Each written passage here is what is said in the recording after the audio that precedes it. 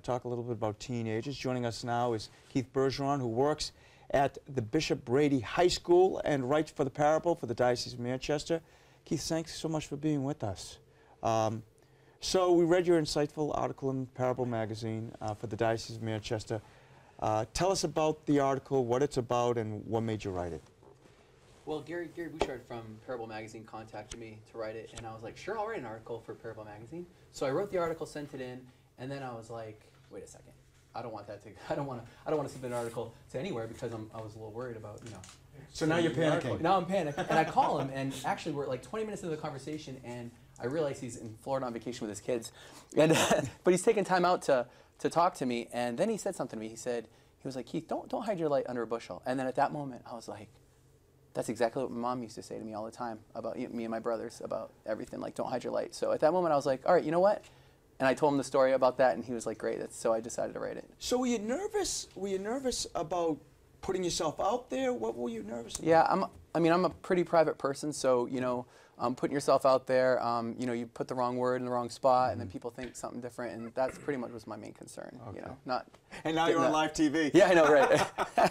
Just so people know, in case they don't know, Parable magazine is the magazine of the Diocese of Manchester. It's a publication of faith, Catholic, who publishes our magazine here at CatholicTV, and Manchester is one of the many dioceses across this country that has a faith publication, and I'm so glad that they were able to feature your good work. Speaking of your work, what is your role at Bishop Brady?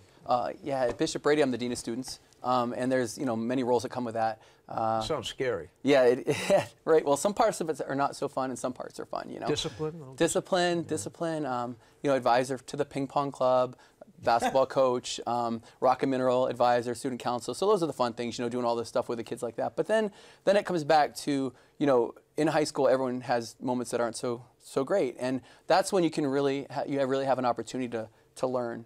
And those are the moments I cherish, even though it's probably the toughest day in that particular student's life in high school. It's the opportunity at that moment to help them get to where they need to be. And Bishop Brady is in Concord, New Hampshire. It's co-ed? It's co-ed, correct. How many students in the entire school, approximately? About 310. 310, Yeah. So a nice medium-sized Catholic school. Yeah. So when people think of teenagers, and I have teenagers, they always think of the social media, and you see it. They're on the phones. They're on their iPads. What's your experience with all of that? Is that a good thing? Is that a bad thing? Is it in between?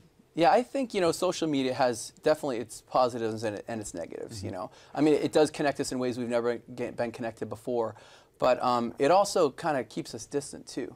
You know, if we don't allow schools, we don't allow phones in school.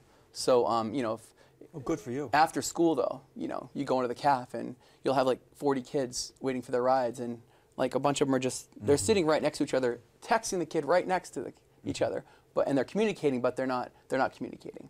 You know, and I think there's some real positives to social media, and then there's some drawbacks too. Yeah, they don't talk. They will not call each other to talk on a phone. They will text each other, and I've seen it where kids will come over and visit, and they'll be sitting side by side, just texting one another. But here's the pot calling the kettle black.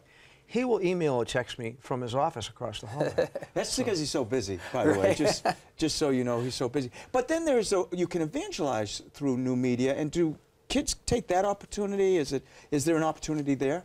Yeah, I believe there is. You know, you can tweet, you can Snapchat, you can go on Facebook and Instagram and all those types of things, and you know, it really is what you make it. You know, you can make it what you want. And a lot of times, like you were talking about, you know, kids will, instead of like talking, they'll do like a quick 5-second snap, and then they send it and it's gone, and that's them talking to their friend as their snap. They're not actually communicating. Yeah. Oh yeah. See, I know some of these terms.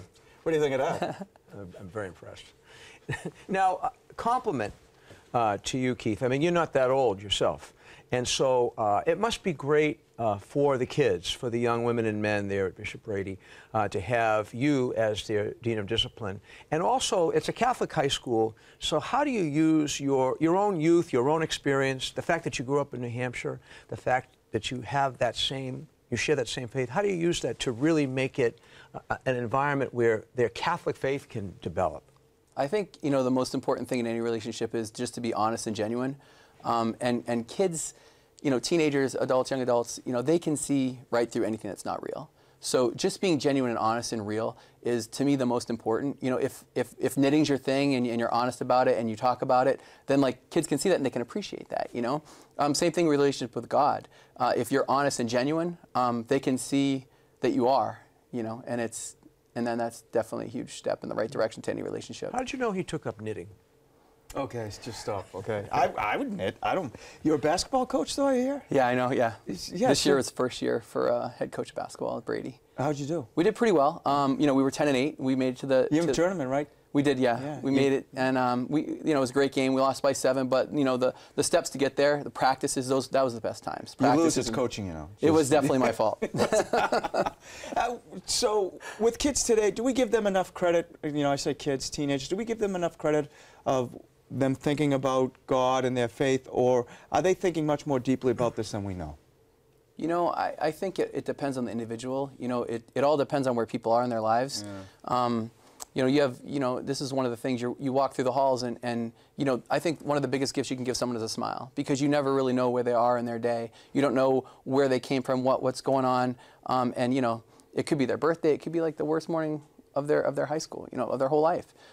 So I think like meeting them where they are is so important. You know, some kids have wonderful relationships with God, and some kids, you know, push God away because they're angry. Mm-hmm. So, you know, if you go to meet the people where they are, I think, you know, people can appreciate that. Give them a smile. I love it.